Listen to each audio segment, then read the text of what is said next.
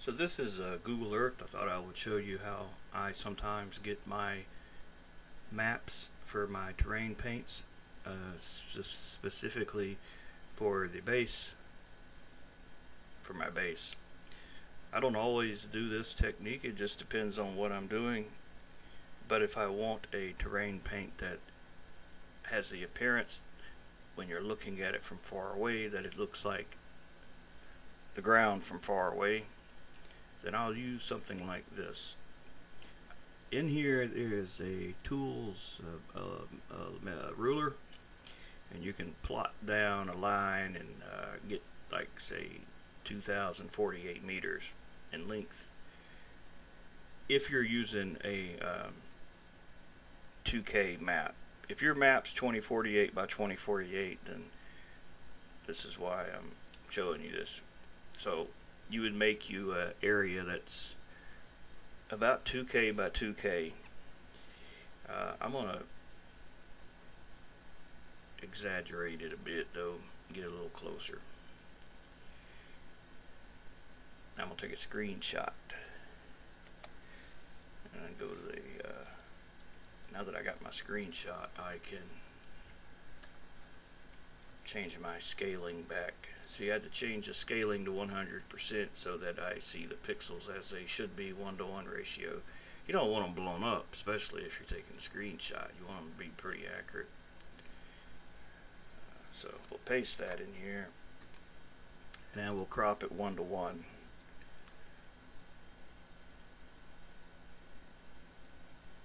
Now, it's not going to be exactly 2K, and you probably ain't going to want that up there.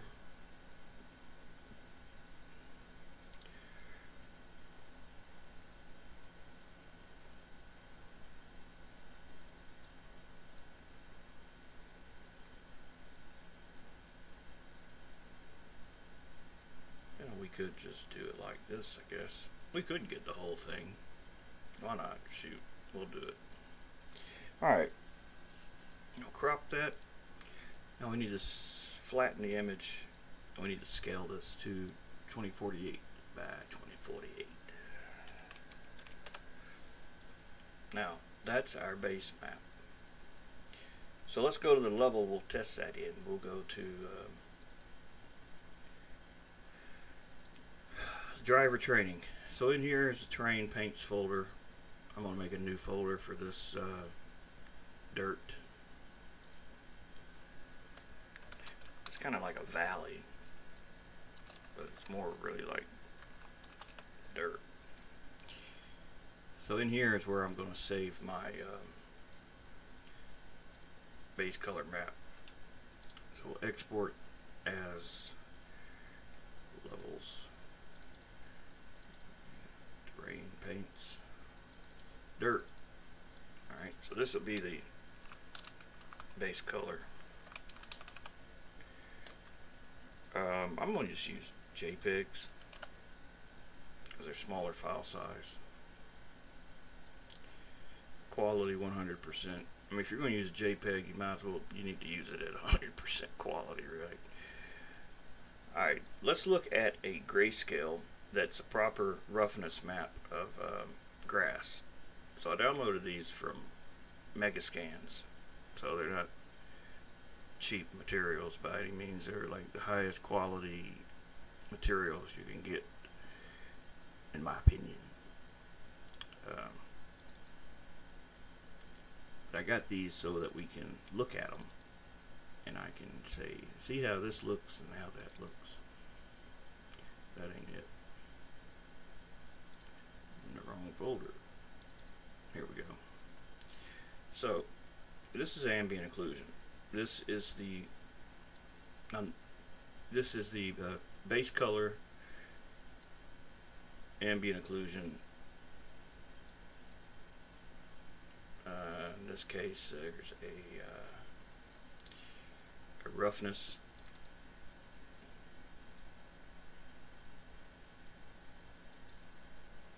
Well, I can't open more than one window. Oh, I do got it. My bad. It is loaded. We got a displacement, that'd be the height map. We got normals, be the normal map. So let's look at all these. Get that away. So we got our base color, we got our normals, that's our height map. We got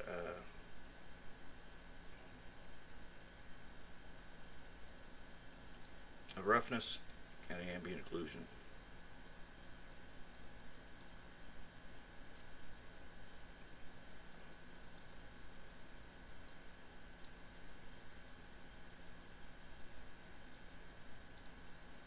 So what do you see?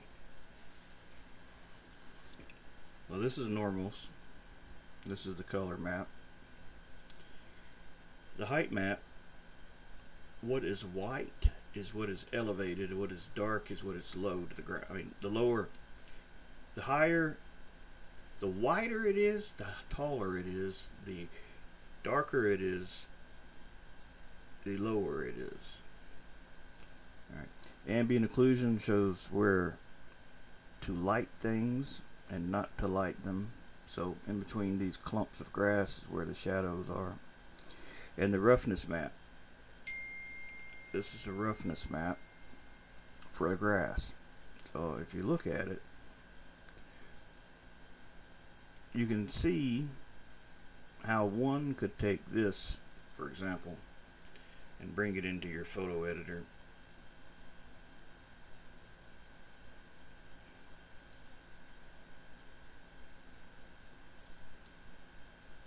Now, this might not be ideal.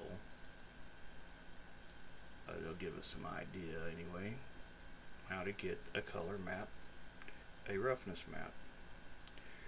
Image mode grayscale.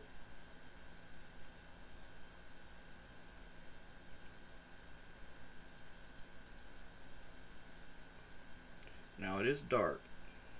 What that more resembles, by just converting it to grayscale, is if you were using it for specularity mapping. Not everybody uses PBR all the time.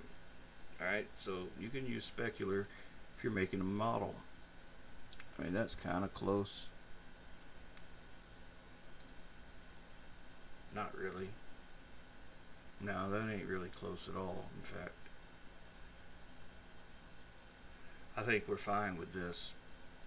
What we just need to do is let's invert it.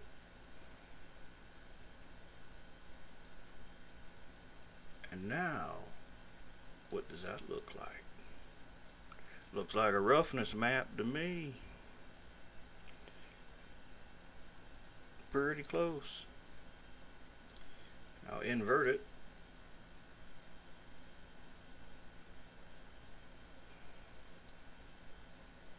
It's a wee bit dark. If we're going to use it as an AO map, ambient occlusion needs to be brighter. If we want it to look like that one anyway.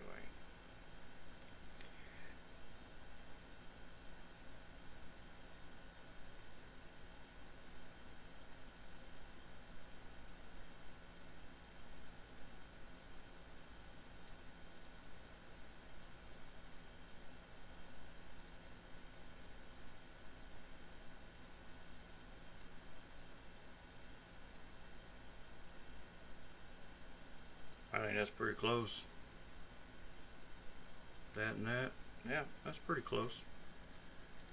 So you can see how you can just take one picture and make all these others. Now there's also a filter in here to do a generic normals map. Well, you hold on. If you do that, you're going to want it to be sRGB, RGB.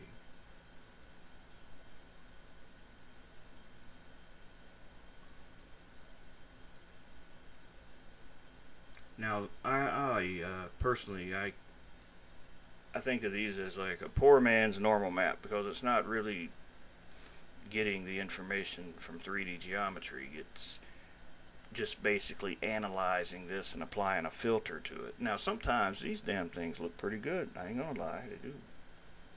In fact, sometimes they look better than baked normals that I bake.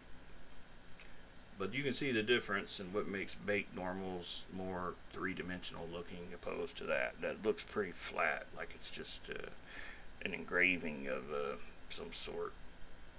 So now you see where we are with all this. We can go back to our original image and close these down.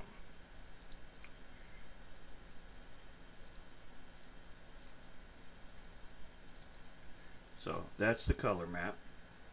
Let's move it to grayscale.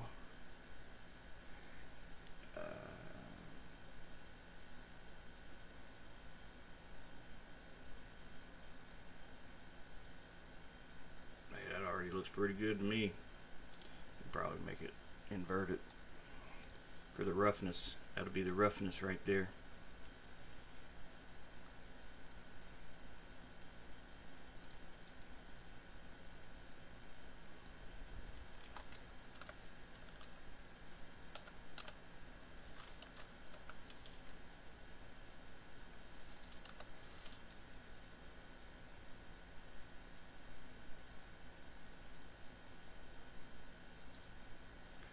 Colors invert, and let's adjust the grayscale just a bit.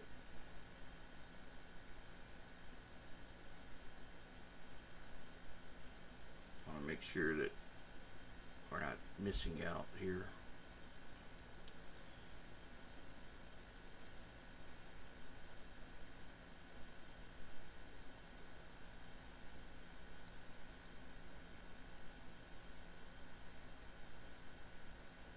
That might work right there.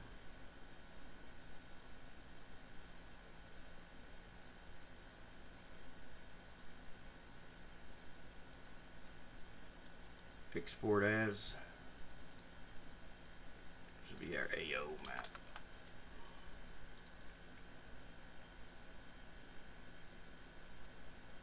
Now I'm not a fan of these normals here, but we'll see how they look.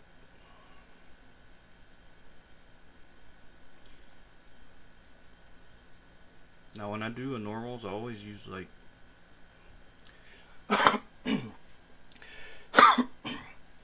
they say to duplicate this a couple times.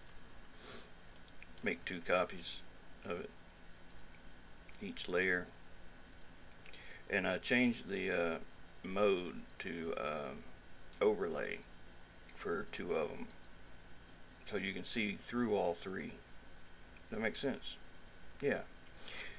So then this top image, you can offset it 1 pixel. So you can make it larger 1 pixel or slide it over 1 pixel. We'll just scale it 1 pixel larger, so it's 2048 by 2048. It'll be 2049 by 2049. And then the one on the bottom, we'll scale it 1 pixel smaller.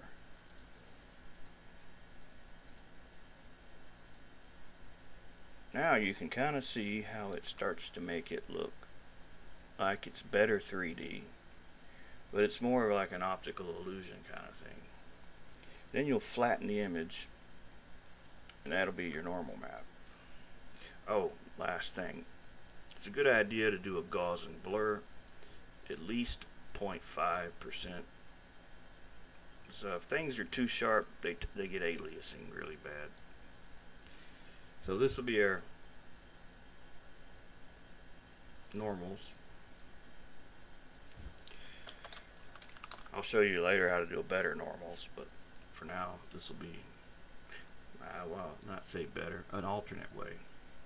So for now this will be this. Now let's get in the game and let's load it in there and see how it looks.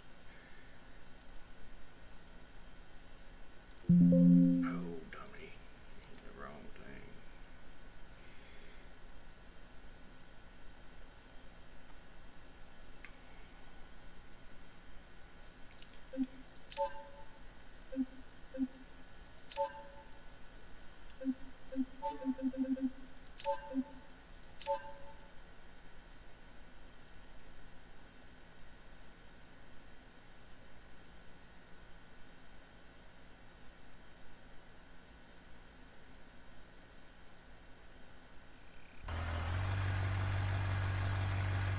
yeah, I was, this grass is,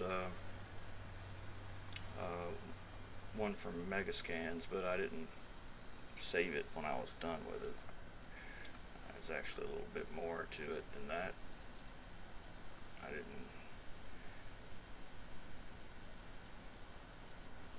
It doesn't have the, or yeah, it does have all them stuff. So yeah, that's one of the Megascans, and that one's only 2K. So it's pretty cool.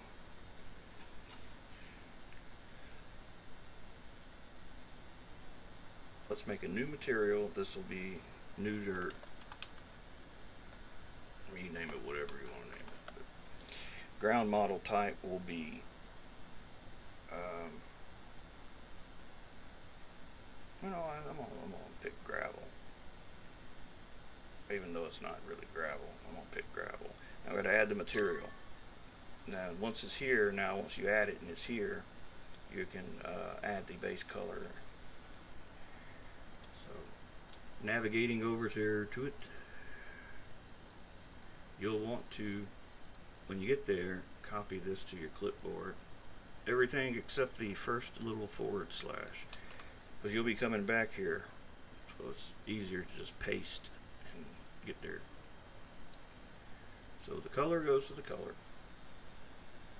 and the ambient occlusion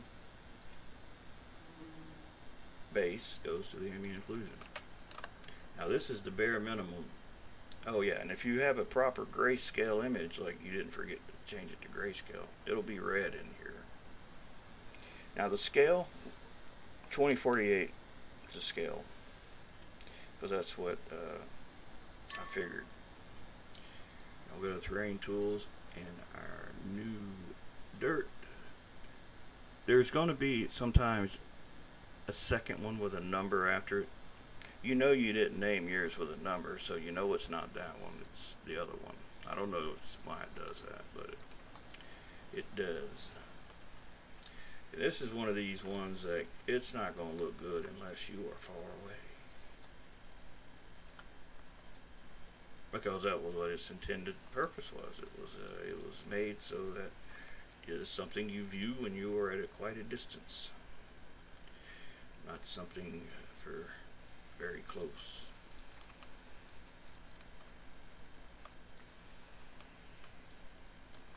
And you know, it'd probably be even better if I had my display at 8K when I took the screenshot.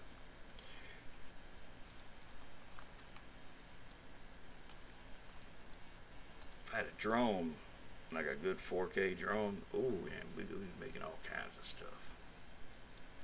A friend of mine out in Europe's got one.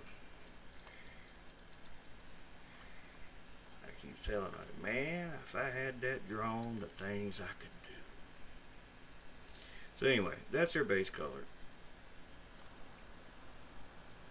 And now you can see why you would want to also use a macro and detail, because base color by itself is not really intended to be looked at up close.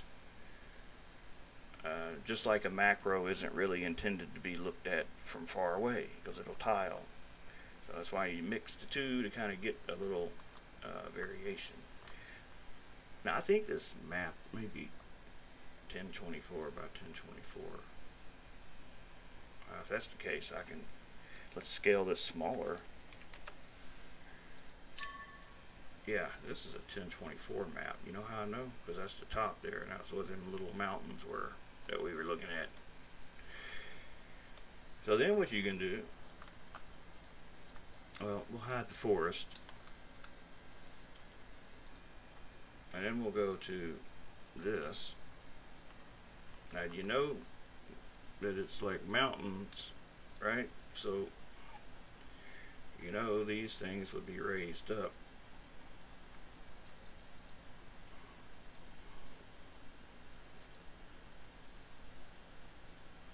That's how you can kind of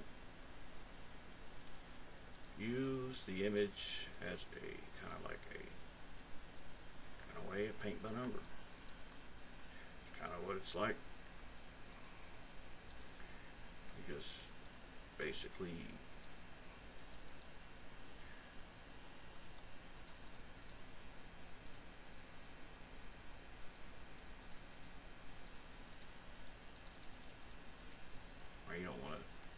you don't want to overdo it though, because then it'll start stretching it. It's not going to look good when it's stretched.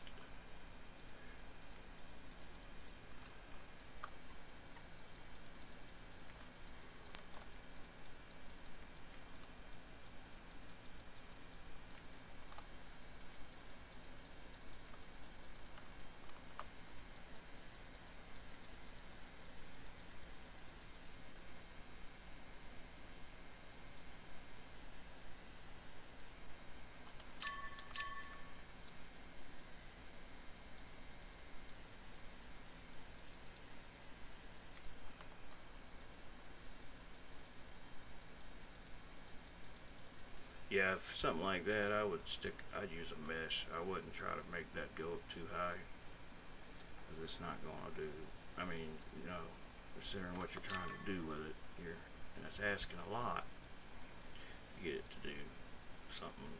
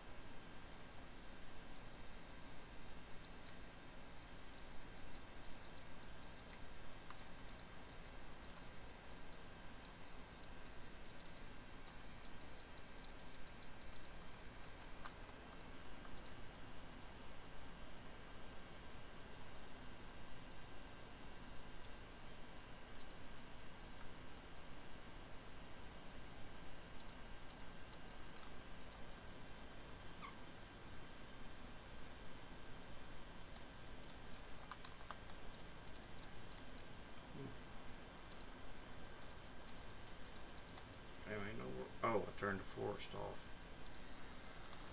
Dummy.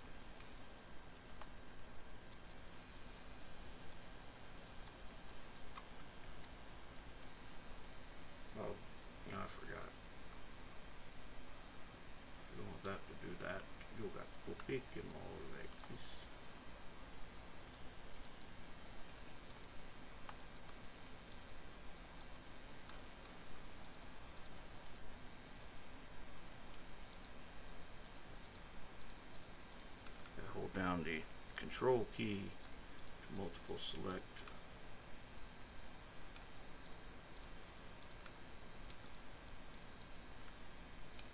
And this will, as you paint it, it'll put the forest item to the new height of your terrain, so that it is not in the ground too far or too high in the air, or, you know, just all kind of just works out.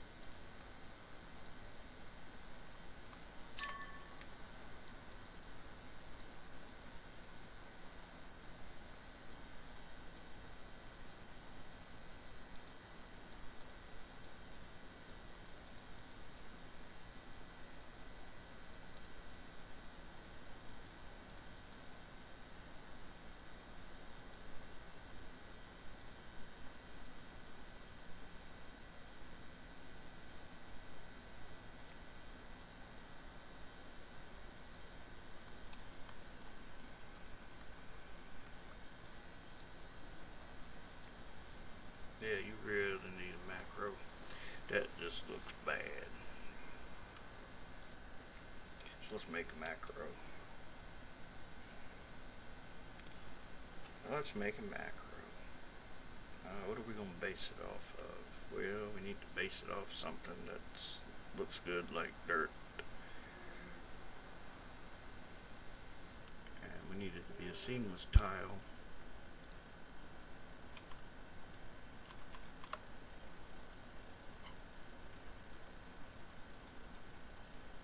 See how big them damn pixels are. That's why you gotta change the scaling to like 100.